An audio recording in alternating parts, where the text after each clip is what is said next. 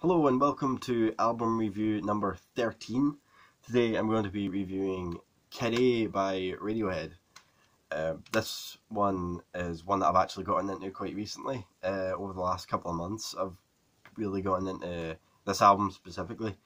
Radiohead, I've known about them since I was really young. Just a wee bit of background of how I sort of got into them. They're a band that I've known for a really long time. I've known about them since I was like 7 or 8. I think it was the Bends. I saw the Bends in a shop somewhere, um, and I just sort of thought it was a weird looking album cover and all that. I didn't really think too much of them though, but I never really thought specifically to listen to them. Once I really got proper into music in my teens, I kind of didn't really. I sort of always viewed them as a sort of indie band, sort of like Oasis. I thought they were similar to Oasis. I'm not into like Oasis or Blur or anything like that. I'm not really into sort of British, the Britpop movement of the 90s. I'm really not into it. I think when it comes to the 90s, I'm much more into American stuff like Soundgarden and Tool and Pearl Jam. It's much more my thing in the 90s. Um, so yeah, I never really thought to listen to them, to Radiohead, but then I think it was about early 2013. I was watching The Sopranos and just putting that on. I was watching The Sopranos and season 4, episode 2, I think. Kid A, the title track, plays during the credits, and I thought it was really good. I thought it was really unique and interesting. I just thought it sounded really cool. So I looked it up. Well, what band's this? I went on Wikipedia, and Kid A by Radiohead plays during the credit sequence. I thought that's really cool. I can't remember if I bought the album or I just downloaded that one track, but I ended up buying the album ages ago. But I never thought to listen to it. Back then I was one of those people like, I know there's loads of people like this. They'll buy an album because they like one song on it. I'm not saying that's a bad thing to do. If you like one song on an album, then yeah, buy the whole thing. But you should listen to the whole thing as well. I don't have a problem with people buying a whole album because they like one song on it. I mean, say you don't say it hasn't been released as a single. You just like having an album. I bought loads of albums because I only like one song, but I do then go on to listen to the whole thing. The Valley by Los Lobos, that was another one. I liked that one song, also from The Sopranos. So I bought The Town and the City and liked the whole album. So anyone out there who buys albums just for one song, you should give the whole album a listen, because I mean, if you like that one song, I'm sure you'll like other ones. So yeah, years ago I bought Kid A. It's been sitting in my CD collection for about 5 years, and then I decided about 2 months ago, you know what, I'm actually going to sit and listen to this whole thing straight through, and it's fantastic. It really is. It's a brilliant album. It's experimental. It's weird. It's trippy. It's complex at times. I'd consider it a progressive album. One of the things about prog rock is it has a million different definitions. Ask a dozen people and they'll all give you a different answer. For me, it's just sort of experimental, complex rock. I don't really think you could pinpoint a certain sound, because you get like classical prog, and then you get like jazz prog, then you get metal prog. It's all different. It's all unique. Every prog rock band sounds different, and I think if two prog rock bands sound the same, then one of them can't be prog because they're not progressing. You know what I mean? They're not progressing music. I think prog rock should be inherently experimental. If a band isn't trying something new, they're not progressive. And every album should be experimental as well. If you're just doing what you did the last album, how are you progressing? So bands like, I've talked about them before, Dream Theater, Transatlantic's later albums, The Whirlwind and Kaleidoscope, they're just not moving forward, so I don't see how they're progressive. But this is a very progressive album. I just feel like, again, quickly want to go back to that. Sempty by Transatlantic. I like Transatlantic. I think their first two albums were much better and much more progressive than their most recent two. They've only released 4 albums. There was like an 8-year hiatus between their second and third album after Neil Morse went religious. But The first two albums are just much, much better. They're more progressive, they're more experimental, they're more unique. The Whirlwind and Kaleidoscope, they've got barely anything new or interesting going on in them. But those first two albums, I mean, they've always been a retro prog band. They've never been super progressive and always trying new things. You know, Transatlantic have always been a sort of harken back to the early days of prog. That album came out in 2000, and this came out in 2000. This is far more forward-thinking and progressive than Sempty by Transatlantic, which is a great album. I like it, but this is much more forward-thinking, much more experimental. But this isn't classed as prog, and that album is. So, you know, I think I'd say the vast majority of progressive rock definitions aren't particularly right, but I wouldn't even call it a genre.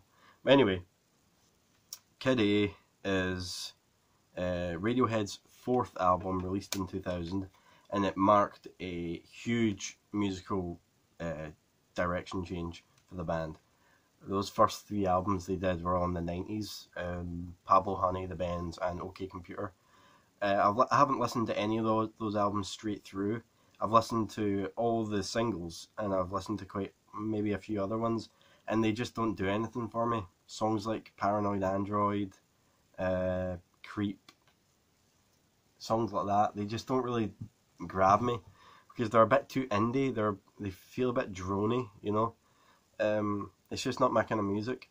I'm not saying it's bad, it's just not my thing.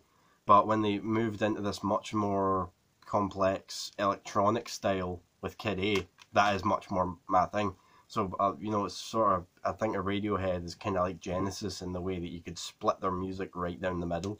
Like Genesis, you could, you know, go from 69 to 78, or 76, yeah, 76, 77, and cut that right down the middle, because you look at their stuff in the 80s, it's not even the same band, you know, it's totally different. So I'd kind of say Radiohead are a bit like that.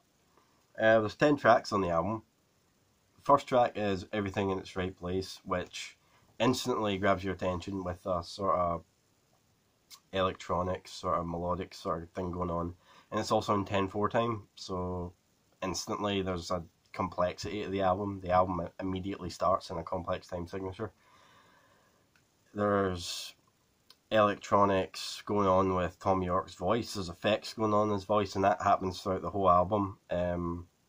It's just sort of a slow sort of introduction to the album, but it's very eerie, very very melodic, very interesting, very very strange, a wee bit sinister. That's kind of what Radiohead's music's kind of always been like. But the reason I like Kid A so much compared to their earlier stuff is because it was kind of sinister and kind of, I don't want to say depressing, but sort of sad.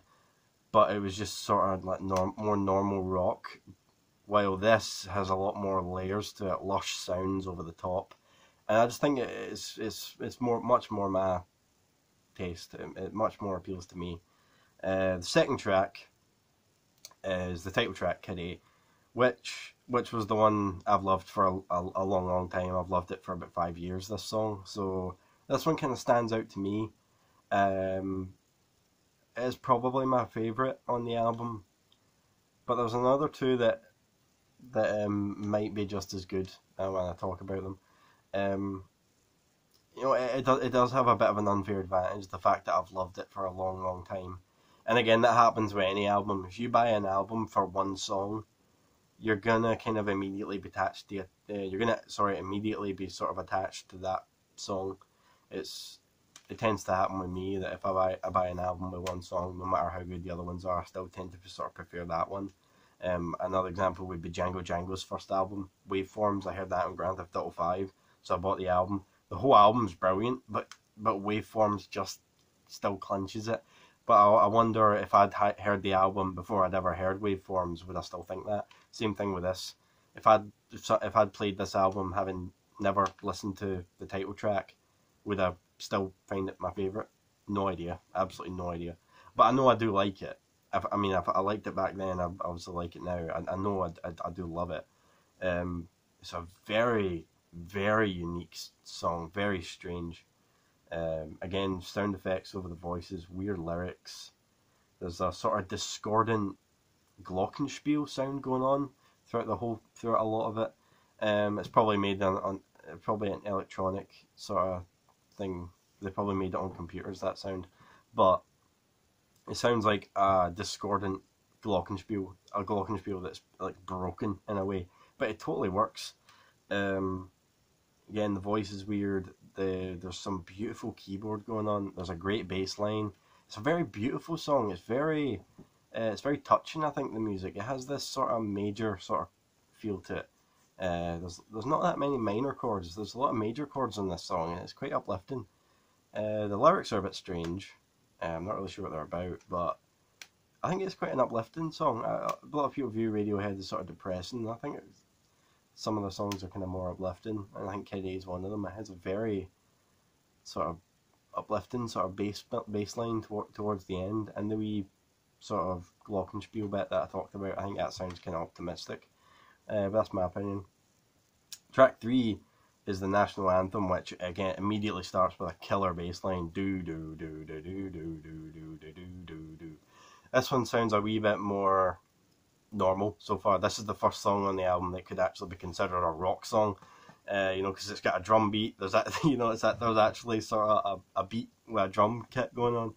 The first one's just sort of weird electronic noises, and then Kid A is sort of indescribable. But this is the first one that you could actually call a rock song, and it sounds like it's going to be the only sort of straightforward one on the album that doesn't have any surprises. But then all of a sudden you get this saxophone part that's just totally out of nowhere and totally caught me off guard. I was like, whoa, when the sax bit came in, and I was pleasantly surprised. I love that part.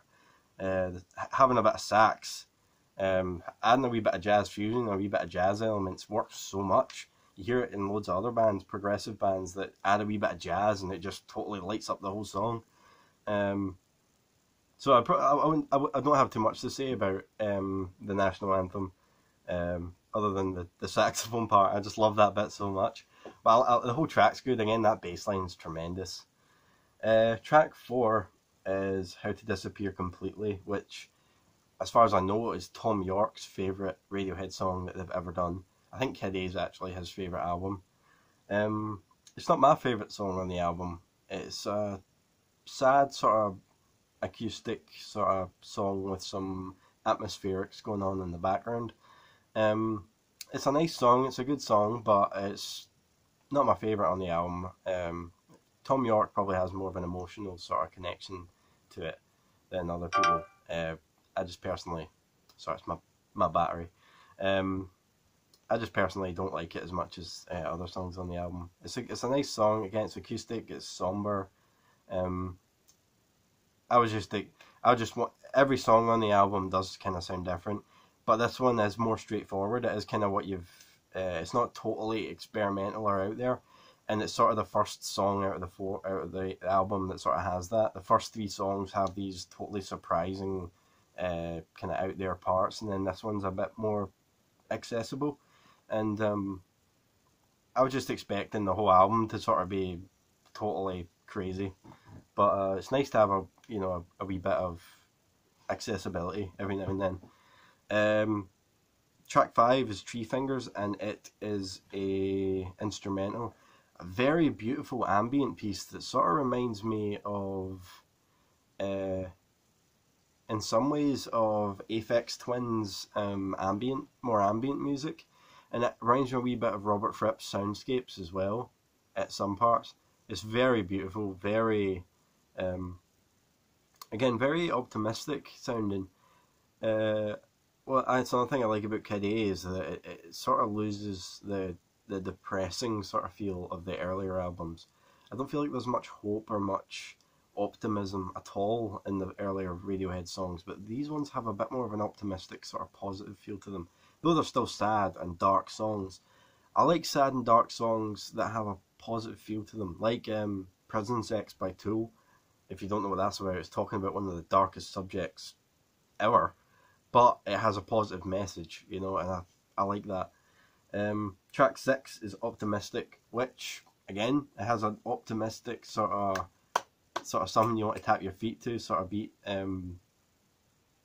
It's probably one of the more simplistic ones on the album, but it's also a standout track for me. It goes like dun, dun, dun, dun, dun, dun, dun, dun, dun, dun. It's very good. It's a very good song. I think that one would be good to hear live. And I think it's quite an underrated song. I don't hear many people talking about how good that song is, but it's a very good song, and it's not totally experimental or anything, but it's interesting. It keeps up with the theme of the album of every song sounding different.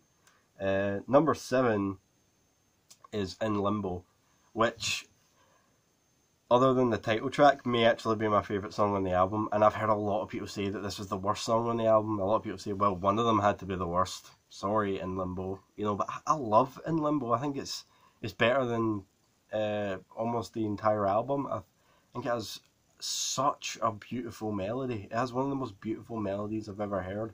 And the way it just kicks in, it's got a wee intro of a like